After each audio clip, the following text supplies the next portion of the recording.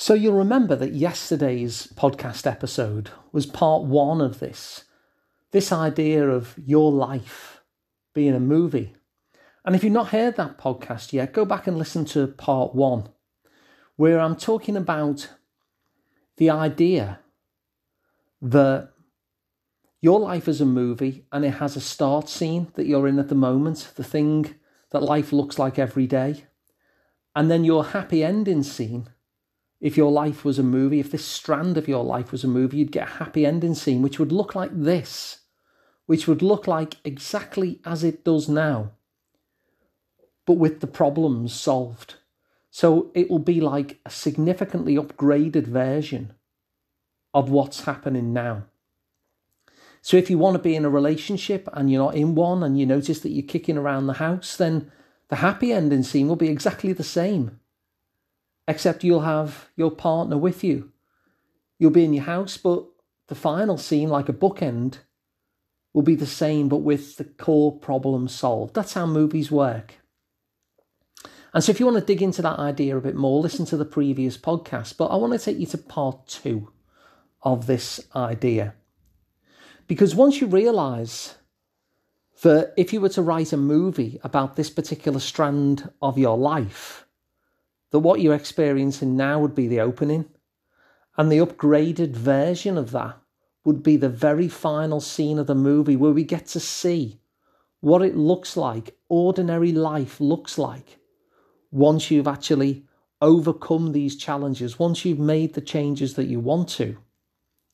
Once we know what those bookends are, once you know where you're headed towards, then I can introduce you to a slightly different idea within story structure, which is often referred to as the question of the play.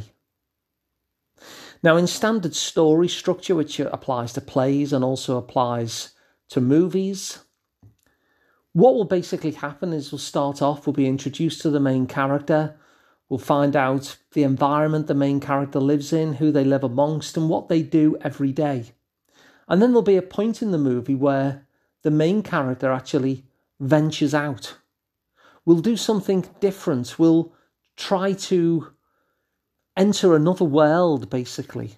And by another world, I don't mean that they go into space, but, they will step through that door into another possibility. And then what we'll normally see is that they will be in that world, they'll meet new people and they'll face some struggles. And then around midway through the movie, they'll face a really significant consequence from having been brave enough to venture out into this new world, to try something different, to pursue that happy ending scene. And so normally at round about the midway point, so in a standard movie, around about 3/4 of an hour in, we'll see this consequence, often quite a challenging consequence that happens in the story that really challenges the main character, challenges the hero.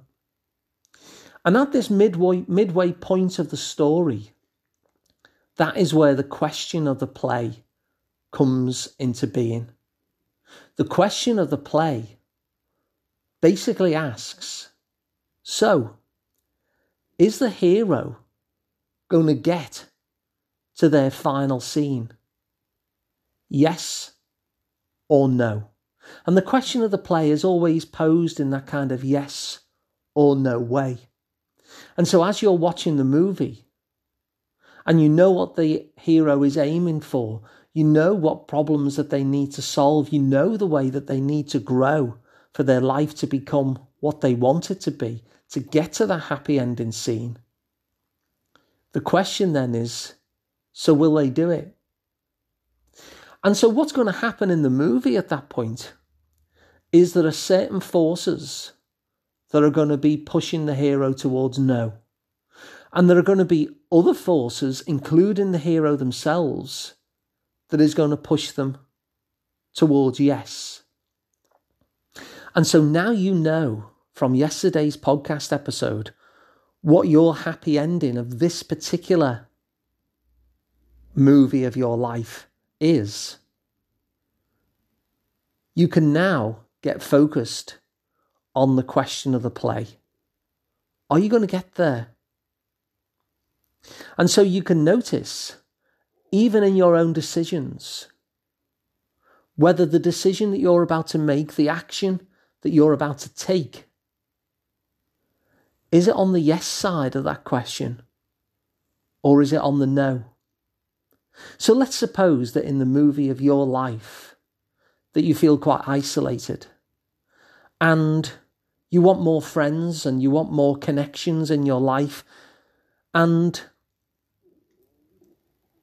let's say that the happy ending scene that you envisage is that you have this network of deep connected friendships, and you know that that's what you want.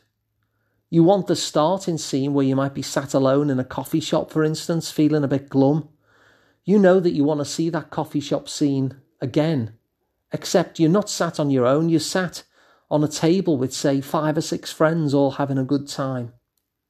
So that's how it works. You've got your bookends in line there. You've got your first scene and your happy ending scene. Now everything is about the question of the play. Do you get to that happy ending scene? And so if you get an invite to go to a gathering with some people that you know and like, you're going to be at a crossroads. You can either accept the invite, which will push you towards yes, or you can reject the invite that will push you towards no.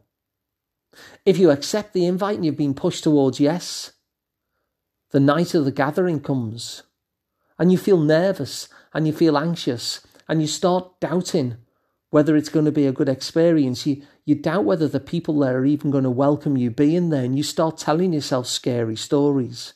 And in the face of those scary stories, you have a choice. Do you back out? Do you send them a text and say, sorry everyone, I'm not up to it tonight, have a good time?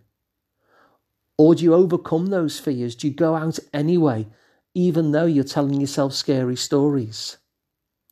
Now, of course, if you send the text, you've just taken an action that moves the answer to the question of the play towards no, that you don't get that happy ending scene.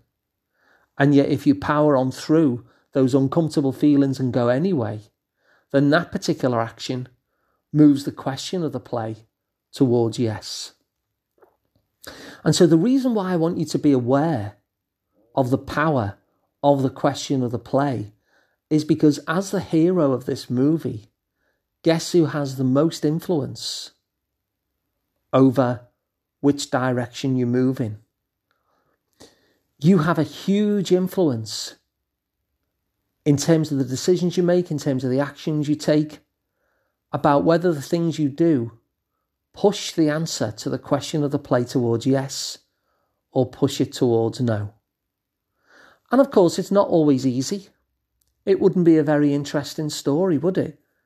If it was, there's going to be challenges on the way to your happy ending. But once you realise what that happy ending scene looks like, and once you focus on the question of the play, it gives you a criteria by which to judge every action, every decision, every thought that you make. Because the question really is this useful or is it not? Or to put it another way, does this answer the question of the play about whether I get my happy ending scene or not towards yes? Or does it push it towards no? And once you know that criteria to apply, you can ensure that you keep on making decisions, you keep on taking actions, you keep on attaching to thoughts which push you towards the yes and towards getting that happy ending scene that you've already envisaged. Now, if you found this episode useful, please do share it so other people can find it useful too. If you prefer to watch these things on YouTube, you can get to my YouTube channel by simply going to asliceoftherapy.com. And if you want to work with me directly, I'm Alun Parry. I run the Liverpool Psychotherapy practice on Rodney Street, and you can find me at liverpoolpsychotherapy.co.uk. So until tomorrow, thanks for listening, and I'll see you then.